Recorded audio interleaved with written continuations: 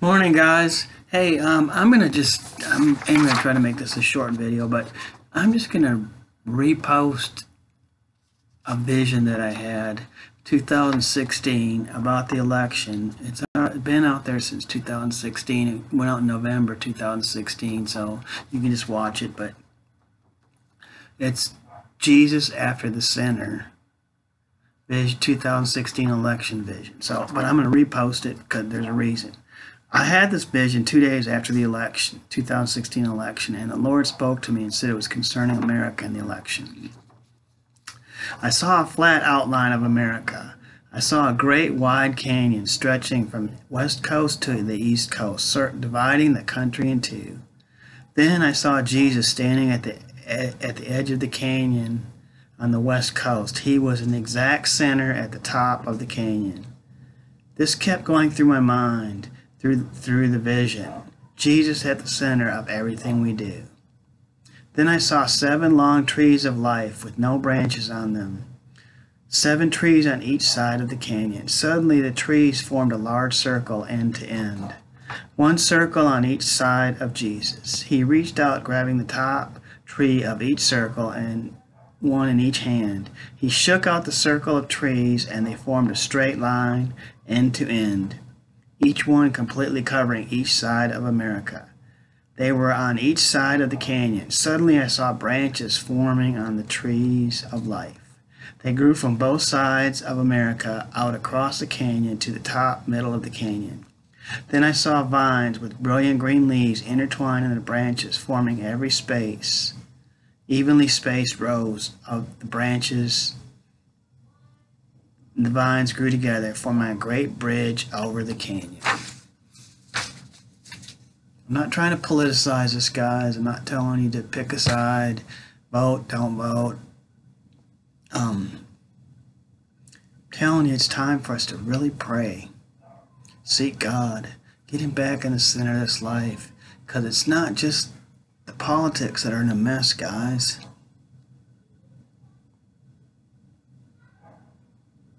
There's a bunch of ungodly laws and sinful stuff going on all around. Just, man. I am putting this out. There's another dream that I had. This one was a vision, but there's a dream that I had, and I've had 3 of them, and there've been some stuff added to it. That's why I haven't put it out yet, but it's coming out December 1st. For some reason, the Lord told me to wait till December 1st. But there's a storm coming to America, guys. So, just like I had this vision 4 years ago, had to put out another one about praying for Donald Trump and 12 of 18. But I put out there, pray for him as a man, that he finds Jesus in all this mess. Just watch that one too. I'm probably going to put the links on here. Just please tune into our videos. Watch us on Instagram, Facebook. Tune in with Instagram, Facebook, Twitter. Comments, likes. You can blog with us on JesusIsAliveInAmerica.com. It's a Wix site. A little lame, guys, not Wix, but me. So I could use a lot of help. I need a lot of help in a technical computer area. So if you're local here in Dallas, email me. You can email us at JesusIsAliveInAmerica@gmail.com directly.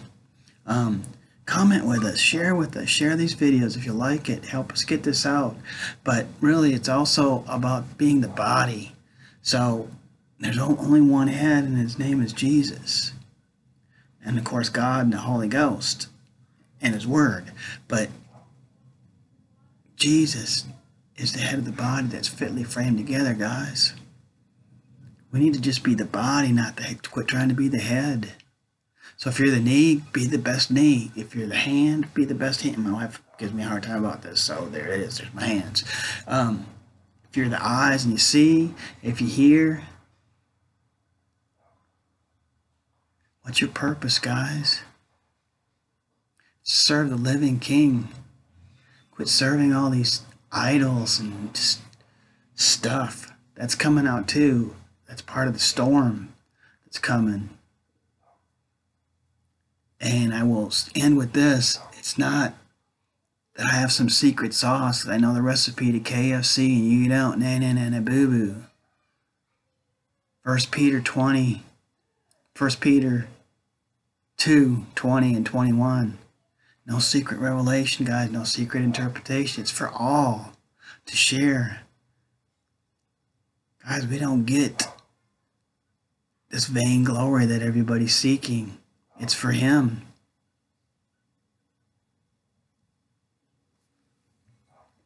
The world's full of it. Man, it's just twisted up. Isaiah 27 was what the scripture the Lord gave me a few weeks ago about how everything's twisted. Kind of was looking on the news, or trying to look on Google a little bit today to kind of see what's going on. I canceled my news after having DirecTV for 14 years. I just canceled it because I was like, man, I'm tired of listening to this pollution. Pick a side. There's not really even a side. It's just, I don't want to hear all that stuff. Not just the politics, but all the other stuff too that's going along with it, all the trash. But so I've kind of Googled, or just kind of watched, be a little bit more choosy of what I'm letting enter in. That's what we have to be careful of. So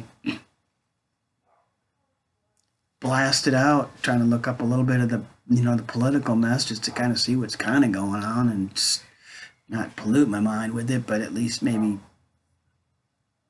kind of see. Comedy show, SNL or whatever it is, Saturday Night Live, man, it's mockery of everything, guys. Mockery of the gospel, guys. Okay, I put out some scriptures. That's all I put out. Here's some good scriptures, and I was censored. Hit enter, and they were pulled. Never even got out there. Guys, it's time for America to wake up and realize we are in persecution. Yeah, we might not be as persecuted as China and Russia yet, but kind of are. Not kind of. I mean, if you don't believe me, go carry your Bible. Go to an airport. Go to a public school. Imagine that. Instead of going to school to shoot people, go there to preach the Word of God. Go talk to them about Jesus. Go to a courthouse. You'll be there 5-10 minutes, and the sheriff will come up to you and tell you got to leave or go to jail, probably, most likely. Go to, pick some of these states that are really coming, or go talk to somebody about some of the other major mainstream issues that are facing America. All the perverted stuff and ungodly laws. If you went to the school, how long do you think you'll last out there if you start standing outside the door preaching about Jesus? Or a mall even.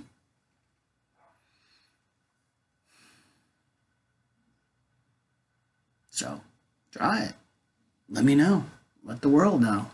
It's time for us to rise and shine, guys. For the glory of the Lord is upon us. And then read Isaiah 60, and then read Isaiah 60:22. So, we have to be His light. I'm going to end with this. There's just so much the Lord's dealing with me about. That's why, just email me or blog with me. I've got a lot to share. But so do you guys, because it's about us getting our story out there, guys. Second book that I just wrote, Jesus, Christ in you, the hope of glory. How we're His story, His choice to be His voice, His feet. It's time to get your story out, guys. And I want to get your story out. That's why I got this blog page. I need some help getting it created a little bit better. Help me.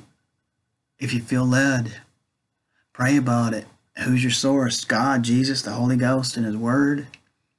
Don't even listen to me. I'm not trying to get you to be a clown or think like me or anything, or act like me. If I'm in error, it's not going to be on purpose, of course. I'm not even trying to be that guy. But if I am, share with me and let's hear it. That's what I'm saying. So, it's time for us to lift up the body and propel the body and to just be his voice in this dark land. But about his voice, this was one thing. There's many to it, but this was one thing the Lord showed me less than a couple days ago about his voice. He said, they're not going to see us in the darkness, and we're not going to see them. But they're going to see the light in our life if we're truly Christ. And they're going to hear a voice, his voice, in the darkness. And then he took me to something natural, and he even says that in the Bible. It says, sow it first natural, or I think it says, sow it is natural, sow it is spiritual. But it's in the Bible. So why would it be natural first and then spiritual? But maybe that's something to study about. But took me to 9/11. And then 3 stories. One was about a Marine. I think his name was John. The Lord told him to go to the towers where they just had collapsed, and it was late at night, and he was out there. They let him in because he was a former Marine, and he went out walking. He even had his Marine gear on, combat gear, whatever, not gear, but uniform.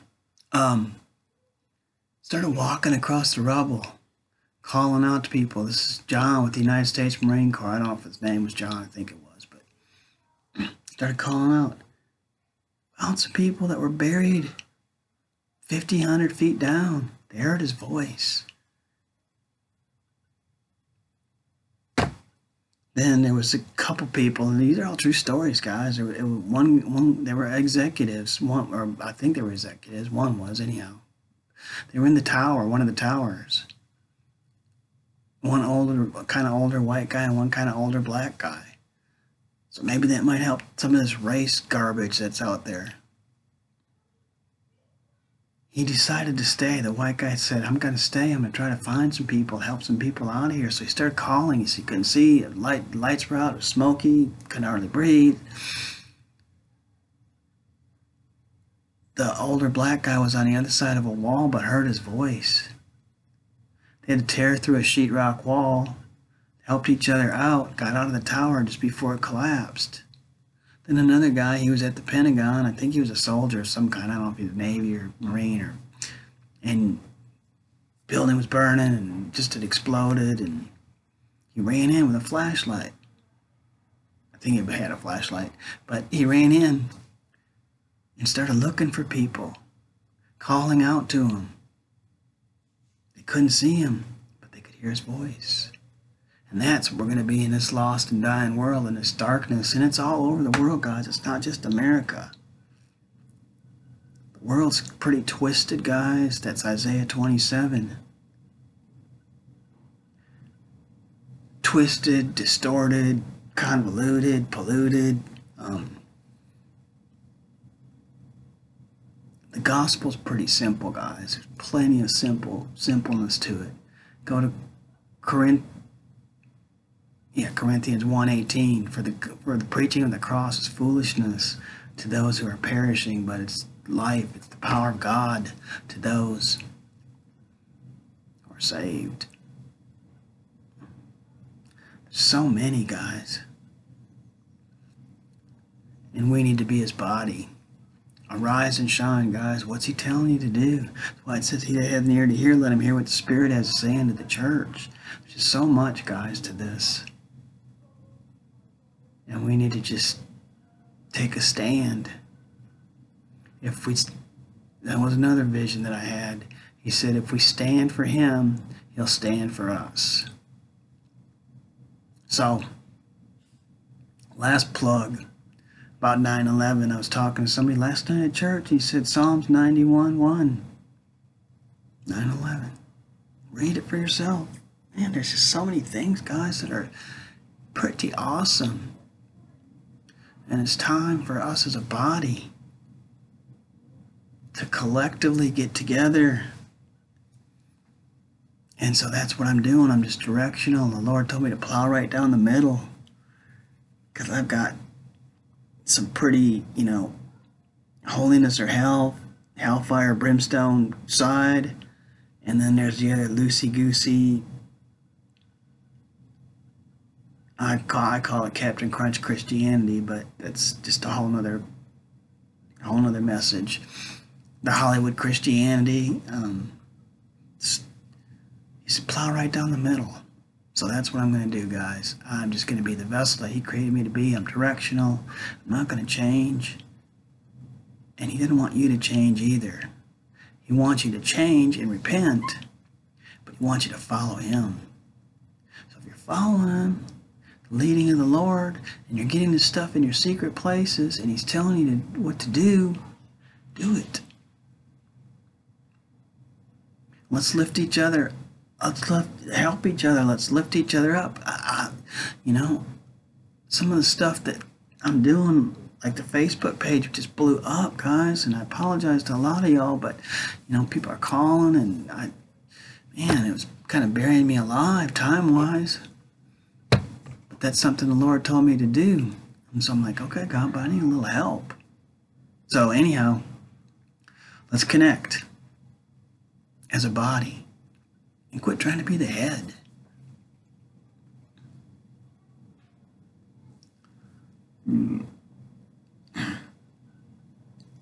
Because that's prevalent, unfortunately, especially in the American church. It's the better than mentality. It's in the world too, but it's like I'm way up here and you're way down here. Well, just read Matthew 20, guys. I'll end with that, okay? So we love you guys. Just read Matthew 20. Same, guys. Quit trying to be something we're not. But we are the body of Christ, and we do need to make a stand in this lost and dying world, and we need to be His voice, because we're His choice. He chose us from the beginning of the world. So anyhow, tune in, share my videos with others, please, or share some of yours, or I don't know what the connection is, guys. Pray about it. I'm pretty open. I don't like the word inclusion, because I think that's inclusion and delusion, honestly. It's just a way for sin to enter in.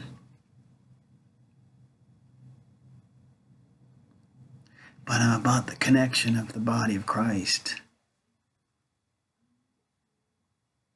So, may only be a few or whatever,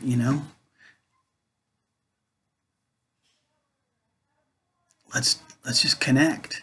Maybe you're supposed to connect with somebody else. I don't know, Matthew 22, don't take it lightly. The marriage supper of the Lamb, the wedding feast, it's prepared. Look at some of the other videos. I got your seat saved. He's calling. Come on. Time to rise and shine, guys, with the body of Christ. Anyhow, we love you. I want to cut this video short because I'm going to try to make some more of them. We love you guys. Tune in, blog with us, JesusIsAliveInAmerica.com. Email us, JesusIsAliveInAmerica@gmail.com. Google Jesus is Alive in America. The reason why I put that out there, Jesus is Alive in America, is for a statement for America. But Jesus is alive in the whole world, guys. It wasn't to just give us the better than mentality, because unfortunately, us as Americans got that kind of an attitude. The humble piece is kind of hard for us to get to. Me too, guys. This is not a finger-pointing, judgmental, accusatory message. Because I got to do the same thing you guys do, the exact same way. There isn't a bunch of different ways. I can't create my own. We're too busy. That's kind of part of the other American culture. We're too busy trying to create God, and He created us to worship Him in spirit and truth. There's so much, guys. So anyhow, we love you. Let's share. Let's just be a part of each other's lives and take a stand for the truth in this dark, evil world, because it is evil, guys. Bunches of it out there. So, love you. Talk to you soon.